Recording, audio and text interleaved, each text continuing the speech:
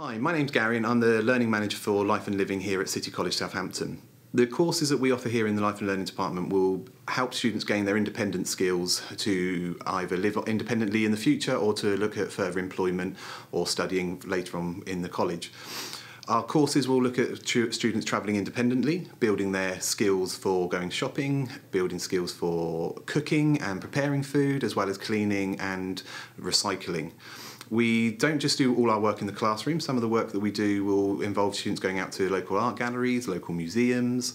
We also do trips with local groups where they do some workshops on music and art, as well as doing volunteering unit, which will encourage them to be working with people outside of the college environment and with more people within the public to build their confidence and their communication skills. The learners within the department could stay with us for as long as they need to build their skills up and to feel that they're really confident with their independence. Some of our learners may feel they're ready for employment, so we'd like to go onto our supported internship course, which will allow them to build their employability skills, get some work experience and hopefully move on to paid employment. Or they could join us in our foundation learning to continue their studies and to build on their English and maths. If you'd like any more information, then please visit the website and look for the foundation learning pages.